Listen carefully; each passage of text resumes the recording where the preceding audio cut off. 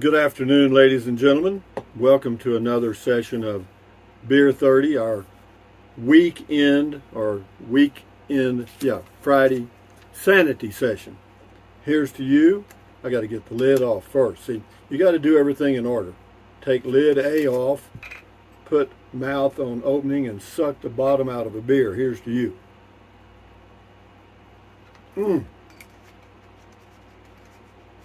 This is my leftover beer from yesterday. If I drink till I'm what I call beered out, put the lid back on and save the rest till the next day, and on it goes. But good evening, good Friday evening. Maintain your sanity, think positive, and all that stuff. Hey Google, tell us a beer joke. Where do typists go for a drink? The space bar. Warning,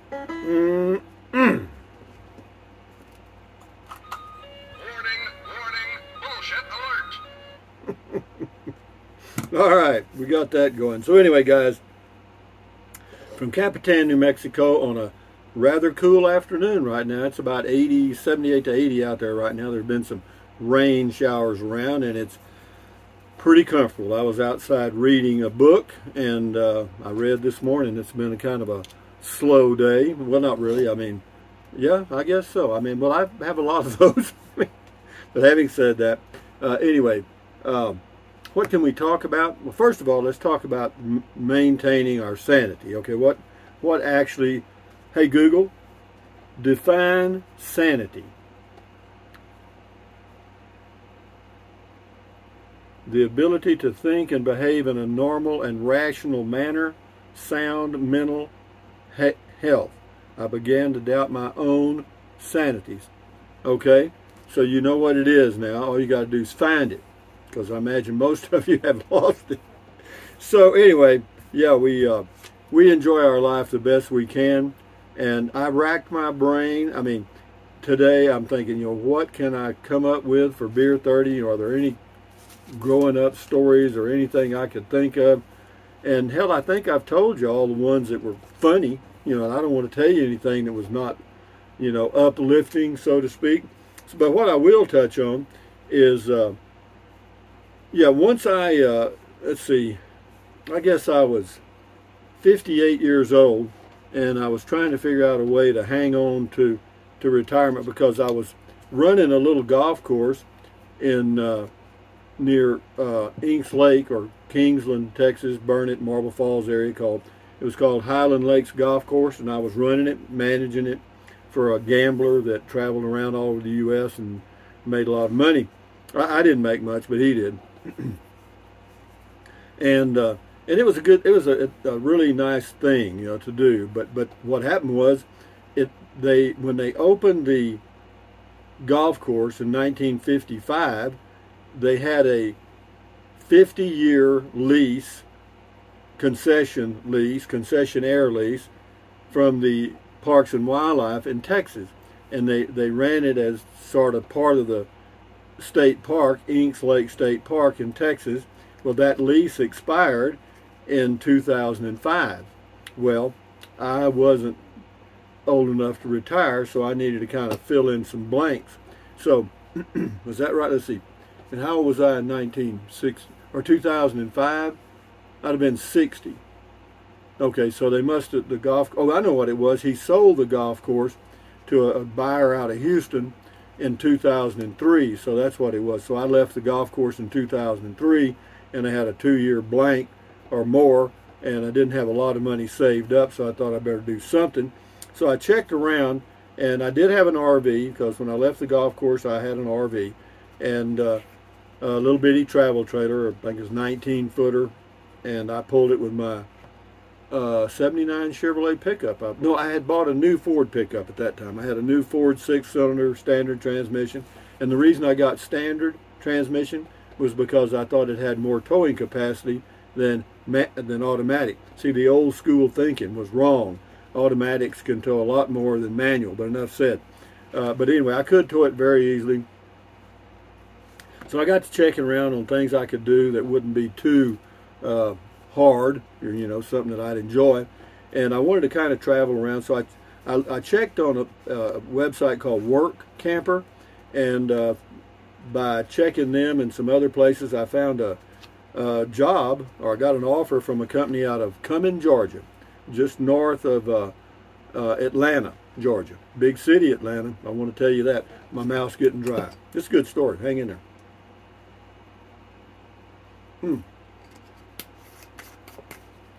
So anyway, I found an RV park not too far from Cumming, Georgia, about 20 miles. I can't remember the name of the area, but it was a nice little RV park. And I arrived there in, like, I want to say November-ish. It was cold. It was already cold in Atlanta. And anyway, so the name of the company I went to work for was called Southern Cross. And what they provided to gas companies all over the United States were gas pipeline inspectors. You had this little piece of equipment called a sniffer, or actually it was called a flame pack, but you carried it in your hand, had this little nozzle that hung off, and you drug it on the ground, and if there was any natural gas escaping from the ground, it would pick that up and combine with a little flame at the end of the nozzle, or near there. See, it would suck the gas up this hose, and then it would get to where the little thing was burning, and if there was enough natural gas, it would set off a buzzer, so you'd know there was a leak there. And it wasn't that complicated equipment, but yeah, the training was pretty interesting, and at the training facility they had, and the people were good, nice, and so forth. But it was a traveling job. You know, once you got through with your OJT, so to speak, in Cumming, Georgia, then you were on your own. You know, they just sent you. You just would arrive in a city and go to the gas company. They'd give you some maps, and then you'd go use those maps and follow the pipeline and neighborhoods and different parts of the downtown area and check their pipeline. Okay, and if you found a leak, you know, there was grade 1, grade 2s, and all that stuff. Grade 1s were the ones where you had to shut the business down, you know, and then anything after that they could get to pretty much when they chose to. Grade 2s, you know, they get to them within a month or whatever, and grade 3s were so little that, you know, they just got to them when they wanted to. Boy, my mouth is dry. Anyway. But anyway, it was an interesting job.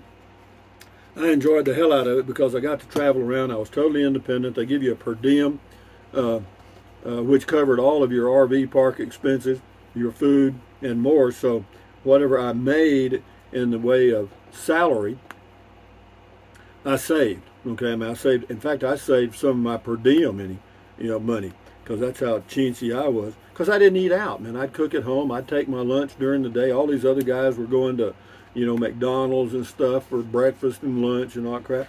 Shit, no, man. But anyway, that's why I'm still here, and probably most of them aren't. But anyway, so you had this flame pack, and you also had to carry these, in the back of your truck, you had to carry one oxygen tank and then one of this stuff to fill up your little container for your flame pack every day. And you know, you had a little ritual you went through. A lot of fun. I would say fun. It was easy. What was fun about it, and easy at the same time, there was no boss. You know, you just did your own thing. Hold on, I gotta fly. Got his little ass. You want to see him? Think I'm not quick? Paid the supreme price for lighting on me, fly. Don't ever do it again. You won't. Smash, smash. Anyway, I've been trying to get him for an hour. Enough said. Moving along to gas pipeline inspections. Well, let me say this. So I started off, you know, with a guy. My trainer's name was Saeed Ali, and he was from Pakistan, a Pakistani. Nice guy, hard to understand sometimes, because whenever he got disturbed, I couldn't understand him. Anyway, and he'd say things like, "Why do you pain me so?" Shit, I don't have a clue, dog. I didn't know it was. Anyway, so we went into parts of Atlanta that you probably wouldn't want to go in by yourself. You know, we went to the Korean town area, the Chinatown area, the downtown area. You know, you talk about street people. I mean, you know, people sleeping on the streets and stuff. Well, they didn't necessarily sleep on the streets, but when you went in the alleys and between buildings, yo.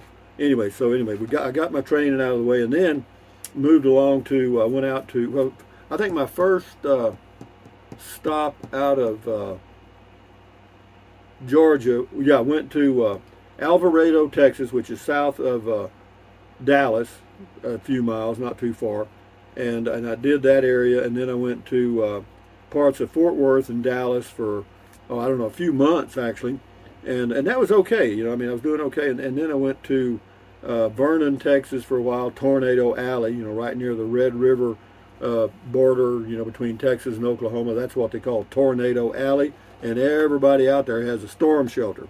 But let me say this, and I'll get back to it in a minute. But yeah, while I was in, and then I went to Waco and stayed there a while, Waco, Texas.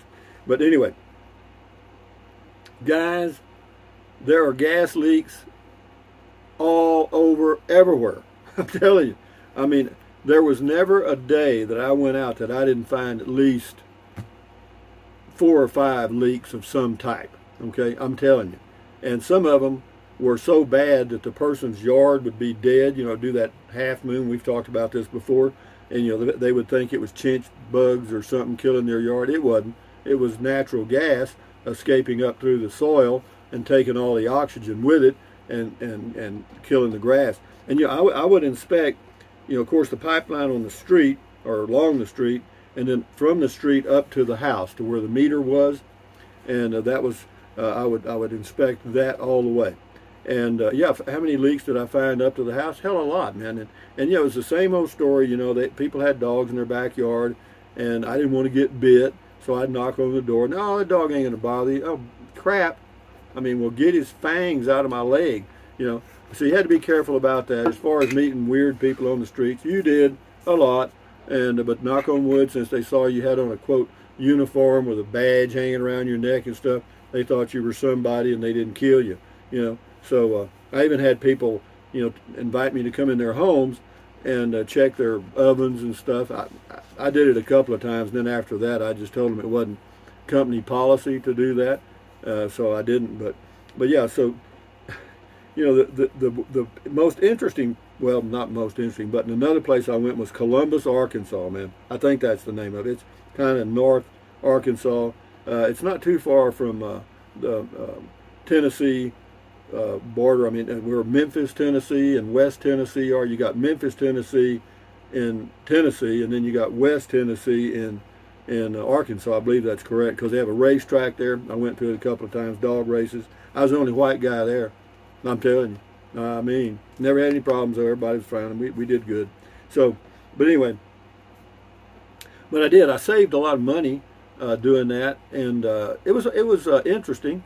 You know, in Columbus, Georgia, you know, you had to be careful, man. You go out in some of these old swampy areas, you know, where these people live in mobile homes and stuff, and you don't know what they're making out there, man. You know, these are some poor dudes, you know, and it's that old, how you doing? You know, oh, I'm fine. Everything's chicken but the bill, and it's a pecking, you know what I mean? Yo, you know, and you get 5 or 6 people together, you may have one full set of teeth, you know what I mean? Hello, here's to me. Yeah, and you go in these little, but of course, I was out in the country a few times, not many, and you had to go in pairs in some of the areas, and even in Dallas, there were areas you had to go in pairs, and in fact, in Atlanta, Georgia, the same way, and but it was fun. I mean, I learned a lot about the U.S. and the alleys. I got to go in the back alleys everywhere. Yeah, and yeah, and a lot of interesting towns, but I did save money. And at age 60, I decided I had saved enough to coast to age 62 and a half till I drew my Social Security, because I was going to draw it as soon as it was available. And so, yeah, I was in, I can't remember where I was. I might have been in Vernon. No, I think I was in Columbus, Arkansas, and the guy that was our regional area manager said he was coming that way. He wanted to find out what my plans were and so forth. And I told him, I said, man, I'm going to head back to Texas. He said, how long are you going to be gone? Because, see, you could leave a job site, you know, once you've completed all your maps and go wherever you wanted to for a month or two and then come back and go somewhere else. But I didn't want to do that anymore. So I told him I was headed back to Texas, and he came up with all this stuff he was going to do for me and how much how easy my life was going to be. But they were just making the transition at that time to all pretty well automated stuff. In other words, the maps were on screens, and that was tied into the gas company as well as the Southern Cross offices in Cumming, Georgia, and they knew exactly where you were every second of every day that you were out. You know, once you got up in the morning and you logged in, from that point forward, they knew where you were every second. Okay, and you know, I didn't really like that because, you know, every now and then I like to take a break. You know what I mean? And if I wanted to quit a little early, I would. And did I? Yeah, sure. Hell, everybody. I mean, our manager for our area, hell, we'd meet at 2 or 3 o'clock at a McDonald's or somewhere and go over all our paperwork and do whatever we needed to do, and then we were done. And but we started around 7, so it wasn't like, and you know, we covered the mileage that we were supposed to. You were supposed to cover average around 5 or 6 miles of pipeline a day, and you know, that was pretty good because whenever you stopped to check leaks and stuff, because you had this probe, you'd probe a hole down in the ground about as big as your little finger here. It'd go down about 3 or 4 feet, and because you had to bang, bang, bang to get it to go down, because you had to drive it through asphalt sometimes. But yeah, and then you drop your little probe down in there and run your test, and yeah, you could tell if it was a grade 1, 2, 3, whatever, and yeah, and then you'd just call the gas company, or you'd write it up, turn it into the gas company if it was anything other than a grade 1. Grade 1s you had to call in right away. What was a grade 1? Grade 1 was a major freaking leak, man. I'm telling you. I mean, you know, I had to shut down a little taco stand one time in Atlanta because, I mean, the gas was so bad under the foundation that it was putting the flame pack out. You know, when you get too much gas, it won't burn, okay?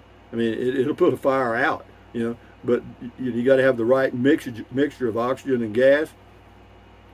Yeah, we had so much gas, it was ridiculous. In fact, the guy inside, the manager, said, you know, I thought I'd been smelling gas lately. Well, you damn sure had. I mean, but anyway, they came out and took them probably a couple hours, and they broke the concrete up, had a backhoe, got everything. You know, they do it pretty quick. I'll give them that. And they use all kind of brass equipment so they don't spark and blow everybody up. But anyway, that's kind of the day on the story on the deal. And then when I bought I bought 2 lots in Kingsland, Texas, off of Comanche Drive. That's where I lived for years, as you know. I built the cover there and had the slab. That's how that came about, because I had to have enough money to acquire that property too, because I couldn't afford to pay RV park rent and make it to age 62 and a half. So yeah, but when I bought the land from the guy, it was like, I think I paid, it wasn't very much, but anyway, but it was just raw land. I mean, and I had to find a lot that had a spot that I could back my RV in, that would, you know, that didn't have trees all over it and stuff. I mean, I had to be able to get my RV on it immediately, because I was going to live there right away, and I did.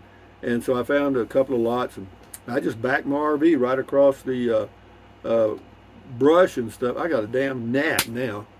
I got him. Ha! You damn gnat. Boy, they're paying the price today. But anyway, but I just backed my RV in over the brush and all that crap, and I had a little Honda generator. Yeah, and I hauled water and ran that generator for about, a year and a half, until I got the water hooked up. And then I got the electric hooked up, and then it was Disney World after that, as you know, because then I added the concrete slab and the cover and all that stuff. Yeah, and it was all right. So that's kind of how my life has gone, but now it's time for me to enjoy a swallow of beer, and for you to chug-a-lug, chug-a-lug. Here's to you, here's to me.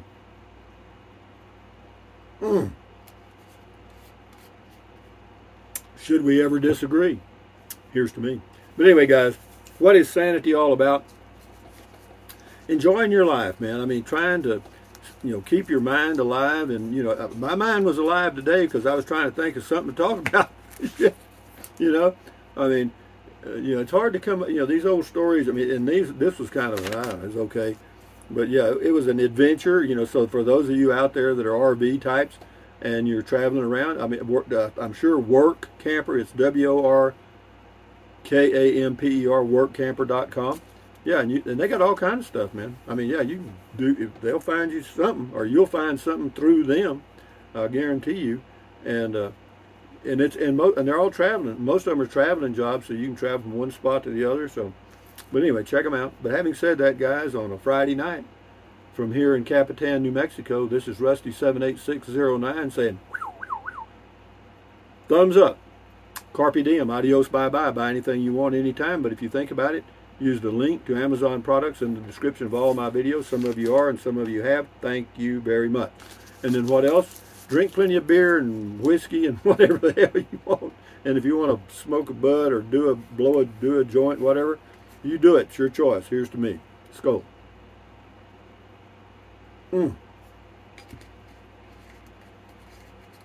Pretty good. But anyway, guys, enjoy your Friday evening. You know, it's yours to enjoy. Tomorrow's Saturday, Sunday coming up. Enjoy your weekend. Chill out. And keep your health, man. Yeah, focus on your health a little bit. Stand guard at the door of your your head. And, yeah, it's all kind of negativity, man. But just put a wall up. Enjoy your life. And it's been fun. Anyway, guys, enjoy your weekend. Carry on. Adios. Bye-bye.